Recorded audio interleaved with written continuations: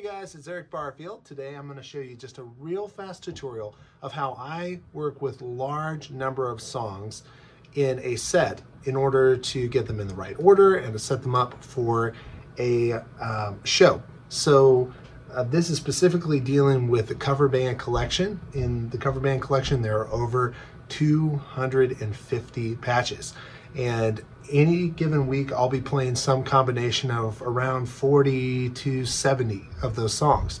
And I'm just going to show you real quick using the Nord Sound Manager how we can put together a list in a way that's quick and efficient and just goes right through the set in a smart way and not take you forever to assemble. So here we go. Okay guys, so I'm going to just do this real quickly. There's two things that I've brought up on this. On the right here, I have my set that I've gotten from my very capable band leader in Downtown Band for the week. And on the left, I have loaded in all of the patches from the cover band collection. And yeah, everything's here. I've already kind of got started on these, but I'll show you the process of how I do it.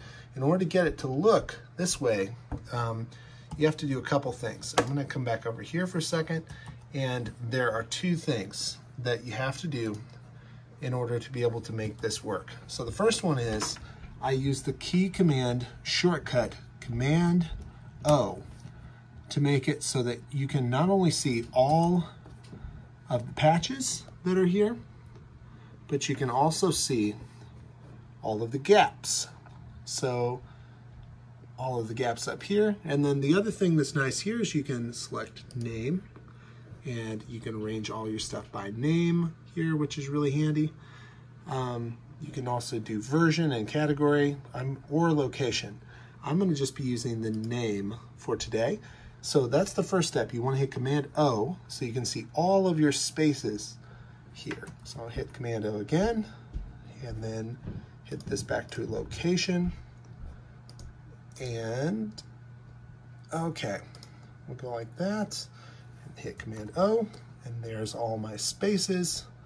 And again, I've already started putting together a set list. Now here's the second and most important thing. If you can hit Command L, it's going to give you a second column so that you can drag from one column to the next. So once I've done that, what I'll do is I'll come over to my set list up here. And by the way, I have my Nord Stage 3 down here connected via USB cable. When I come back over here, what I'm going to do is find what's next in the set, like Uptown Funk is next here, right after Play That Funky Music. I'm sorry, actually it's going to be Hard to Handle by the Black Crowes. What I do, there's a little search option up here, which is so nice. And I just start writing in H-A-R-D, hard, and that's all I need in order to find the title. And if I needed more than that, I could just keep writing with no spaces. Hard to, and you can see. So like for instance if I start off with I, it brings up all the things with I. W though puts it down to I want, wish, and there we go. So let's go back here to hard to handle, grab this, drag it, and drop it. And now it's in order. And I just keep doing this for all the songs, and it actually goes surprisingly quick. So I might do like sugar, next, grab, and drag and drop, and I'm done.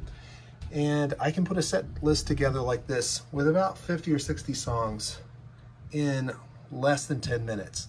And then the great thing is when I come down here, if I go to my list, go all the way back here under numbers, all the way to the start, you can see that I just click through and I have all my songs in the order that I want them.